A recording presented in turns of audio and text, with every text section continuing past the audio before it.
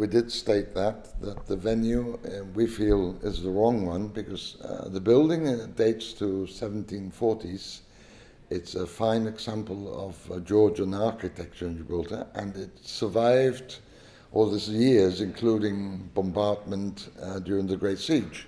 So we felt that there are other sites which the Trust could have been consulted on to give our opinion where this artwork should be located. So the Trust not opposed to urban renewal and street art per se? No, we're not. We're not opposed to urban renewal. On the contrary, we feel that urban renewal is a very, very important aspect of regenerating Gibraltar's buildings and architecture. What we don't feel is correct is that artwork on facades is the only way of carrying out urban renewal. There's other ways, and we accept urban renewal in appropriate locations within Gibraltar. The second concern is that you don't believe that planning procedures have been followed. In our perception, there has not been any consultation with the Trust, who at the end of the day are statutory members of the Planning Commission. It has gone through without the normal procedures.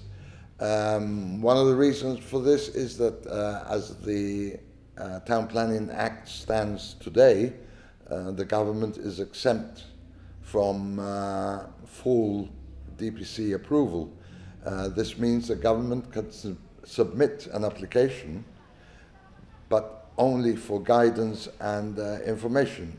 We are assured that the new Town Planning Act, which is due to, we're told it will be enacted within the current year, calendar year, will allow or will include the government being obliged to apply just as anybody else, a developer, an individual who wants to build a house or whatever has to apply, and the process will be followed with government projects. But you believe the government didn't even do that? It wasn't even on the DPC's table?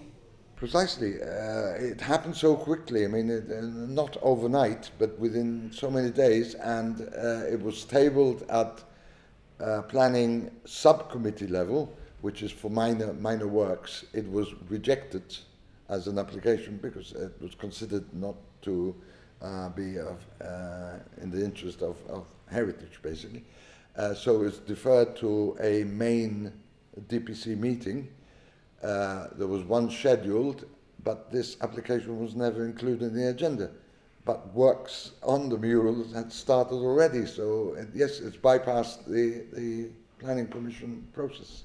Well, as far as Incisol is concerned, you've lost that battle. The facade is blue. The government has given assurances that you will be consulted in future in terms of the urban renewal programme. Are you reassured by this?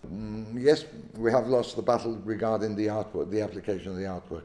What government has stated, yes, I mean, we are part of the Urban Renewal Committee that meets regularly, and we hope that future projects do come up for discussion and then follow the full planning process as well before they are approved. I mean, it's part of open government and public consultation.